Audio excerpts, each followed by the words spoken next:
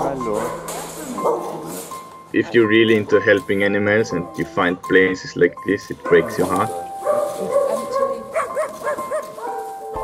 It looks like a house of horror. We basically just saw a dog running into this building, and sometimes you have a funny feeling if you see something. There are a lot of dogs. You cannot see them, but they're everywhere.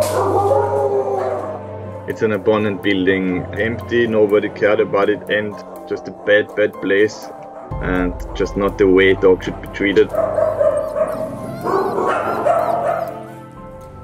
In the moment I entered in this building, I knew I want to just have this whole place empty, and this whole situation should change.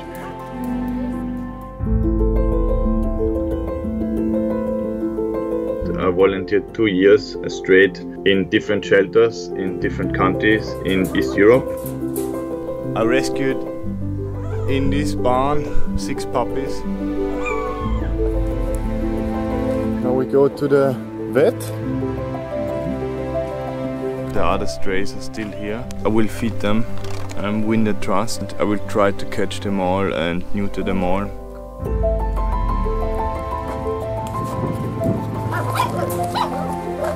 We're taking now 2 of the puppies with us and go back and take the neutered dogs.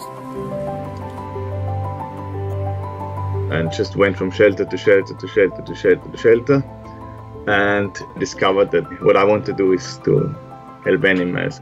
Saved all my money, and 1 year later started all of this in Bulgaria. The treatment of dogs is really bad in this country.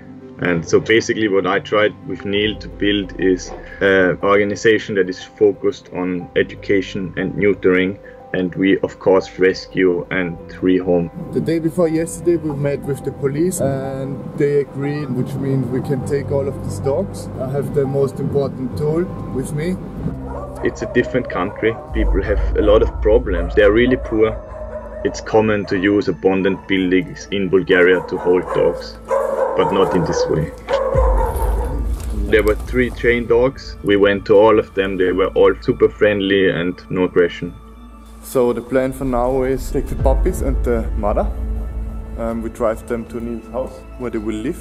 She was pretty scared. She was shivering. But when we came closer and pet her and stroked her, she was calming down.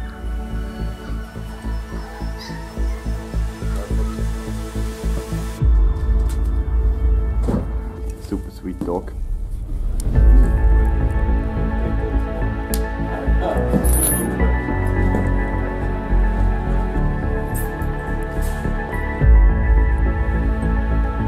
We just put the lead around them, cut the chain, and we walked them out to the car. She's now in my garden.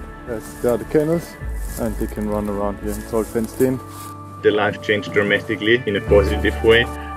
2 of the 4 puppies are already adopted. The white dog, Debbie, is also adopted. The old one, Lucy, needs to stay with us because she still needs a lot of medical treatment and attention and love. But she is a lot better, like 100 times better. She was happy, tail wagging. They are free. We walk them every day. We have 10,000 square meters, which is a huge field. It's completely fenced, so they can run around. Usually with rescues, I think they understand and they appreciate what you did for them. It pushes me to do more stuff like this because it was a really successful rescue. All the dogs are happy, and that's really great.